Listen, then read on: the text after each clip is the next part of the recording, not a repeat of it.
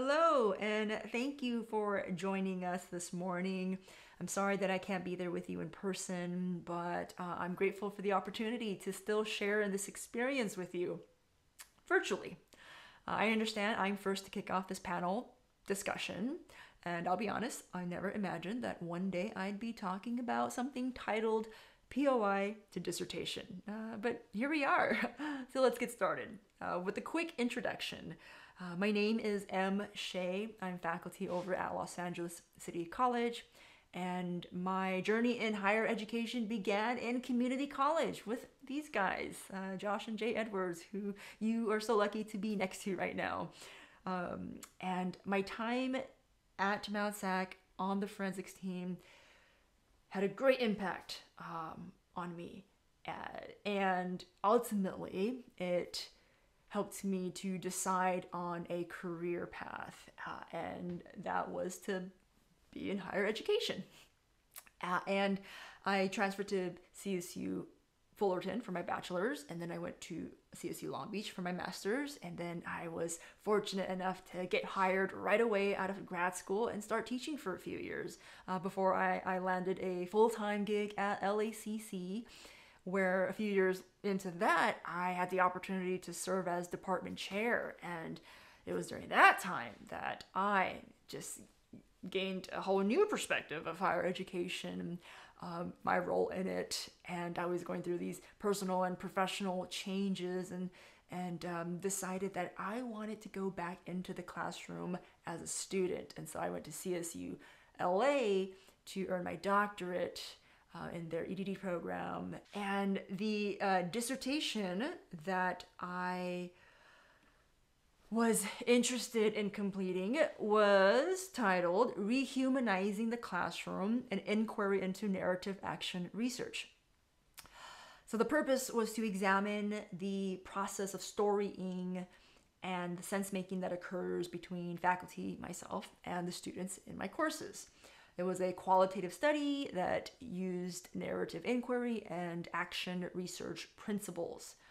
I mentioned earlier that I was going through these personal professional changes, and that was really that was the impetus for this research, because I had this revelation that the classroom space and the given interactions because of it must be humanized in order for authentic and compassionate learning to occur. And I had a strong desire to try to cultivate compassion and try to promote perspective taking. And I was doing this mainly through storytelling and storying the curriculum. Storying is the process of engaging in emotional truths for the purpose of sharing it with an audience. So this study allowed me to engage in deep reflexive practice. And with that came some really interesting findings. Stories were described as insightful and refreshing for the classroom experience.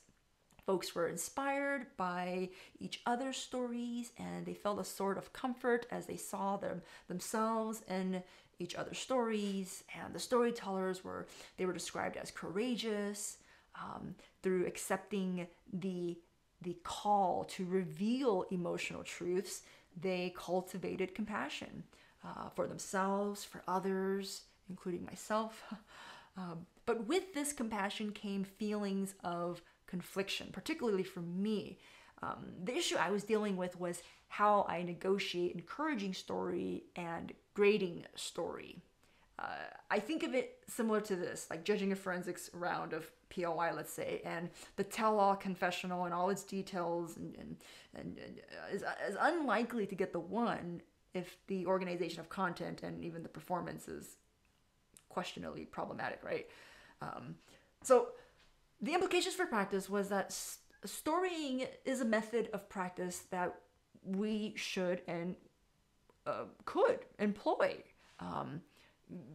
Because it cultivates compassion, and compassion is necessary to resist the status quo, and it is our responsibility if we aim to be transformative intellectuals. Part of my transformative journey was the awakening that I had that I had regarding my role in the classroom. I didn't want to be punitive about compliance in a space that was supposed to be about liberation. So my views of the classroom was renewed. So consequently, the study also highlighted other variables that were impacted by storying that had less to do with relational building and relational maintenance and more to do with institutional obligations. And so negotiating how to evaluate the process of storying is something that's worth exploring. That leads us to the point of this panel. This was taken at NCA 2015, where we were embracing opportunities in the Palazzo. I think that's where these pictures were taken. Now, it was my last year of writing the dissertation, and I vented a lot to these guys. And I shared that I felt like I was putting together this massive POI. And I think that's how this panel idea started. We were reflecting on our friendship and our history, and we were discussing our experiences with forensics and how the training prepared us for the dissertation. And so I'd like to share with you the first insight, which has to do with practice, or the question, what am I doing? This is a picture one afternoon after looking over my findings and trying to figure out how to put it together in my chapter 4. I remember having to put together a POI for the first time. My topic was on drag king culture and the performance of masculinity, and I copied down specific sections of the various things I had read, lines and paragraphs that I liked, just like I was instructed to do, and I printed it out and cut it up, and I fit it into my black book pages, and I brought it to the team room, and I waited for my coaching appointment because I didn't yet understand how to put the various pieces into an order that made sense. And like the POI fairy that my coach was, he came by and he grabbed the pieces and he placed them on the desk, and he started to shuffle them strategically into this order that made sense. And then he looked at it and said, "Try this," and then left. And that motion, that physical movement of piecing together multiple texts really left an imprint in my brain. It was like this intertextual puzzle where you unlocked a possibility of performance if done just right. It's how I understood how to create a program, and it's how I try to teach the cutting and arranging of text for performance. So naturally, my POI process became my dissertation process. And the second insight has to do with the why, or the why am I doing this? This is a picture that was taken at City Tales. It's a show that I started and host every semester, where I invite students, faculty, staff, and alumni to come share a story around a theme for the purpose of community engagement. Forensics, as a co-curricular activity, becomes personal sport. It's a personal sport. It becomes that way at some point, right? Like, it's an activity where students take part in speech-related events, and they get to contribute to society's discourse and be a part of shaping the discourse on any given topic. And POI, I think, is an event that easily lends itself to the latter.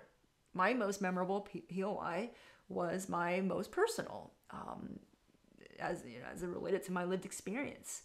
And fast forward well over a decade later, when it came time to decide on a research focus for my dissertation, at the time, my day job reality included an attempt to create community through storytelling. I was excited to do my part in establishing more connections on campus, more connections in the classroom, and the act of speaking your truth in a semi-constructed way is bold, vulnerable, and exactly what we need sometimes. And I wanted to examine the process of doing what I did at work, because I thought that the problem of practice that we needed to address in our institution was the lack of community and authentic connection across campus in the classroom. So this positionality of self in study is evident in how I approached POI and how I chose to approach the dissertation. The dissertation is essentially a persuasive document, right? And the POI is typically thought of as a persuasive event. So these problems or these platforms of problematizing and advocating work well together.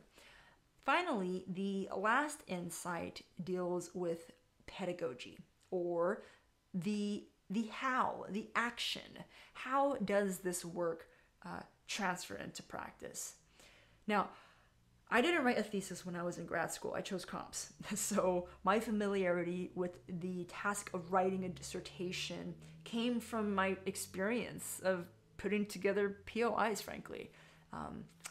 Around the time of my dissertation, I realized how I could convey the relevance of learning a skill like cutting and arranging text to my students in my oral interpretation class, and even forensic students. I find myself talking about the dissertation process with them, and I explained that what they're doing with the POI is essentially the practice that I'm applying in my doctorate program. And for me, the dissertation process felt capable because I understood arrangement of text and sacrifice of text. And in my attempt to validate the learning of a skill like how to cut and arrange text for impact, I tell students that the dissertation is this very process. And so if you can do this, right, cutting the POI, you can earn the highest degree. Oh, that's my little motivational speech for them. Now, the reality is, in practice, I struggle. I struggle with this concept very much. As we speak, students enrolled in my oral interpretation class are trying to put together their POIs, and enough of them are struggling to produce an interwoven collage of text. It's not clicking for them yet. And, it's a little frustrating. Our purpose in the classroom is to inform, it's to inspire, but it's also to equip them, equip our students with the tools to succeed. And the challenge that I have right now is, how do I teach it effectively?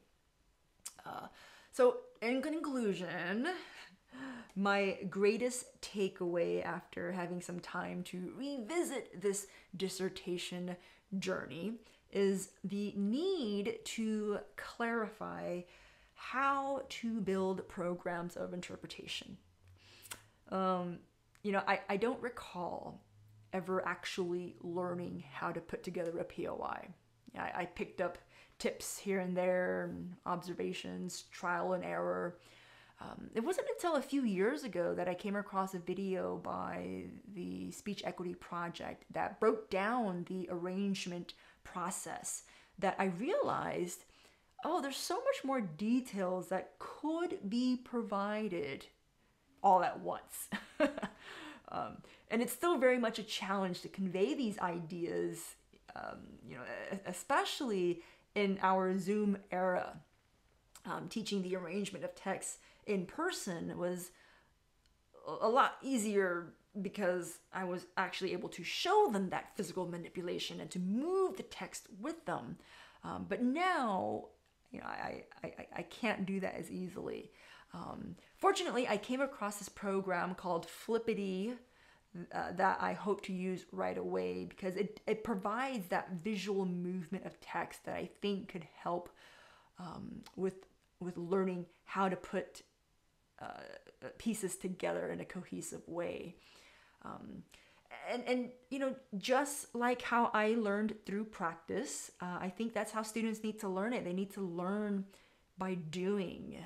And I think that's why the Irvine Valley Project of multiple speeches in a given semester for a public speaking class is so well received by some, because it gives students the practice that they need. Anyway, I want to thank you again, and I look forward to being with you in the Q&A.